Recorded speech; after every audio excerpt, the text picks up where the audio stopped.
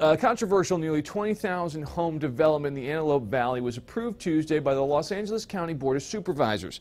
The board voted 4-1. Centennial will sit on roughly 12,300 acres of more than 270,000-acre expanse of land owned by the Tejon Ranch Company. The land is considered the largest connected piece of private property in California held by a single owner.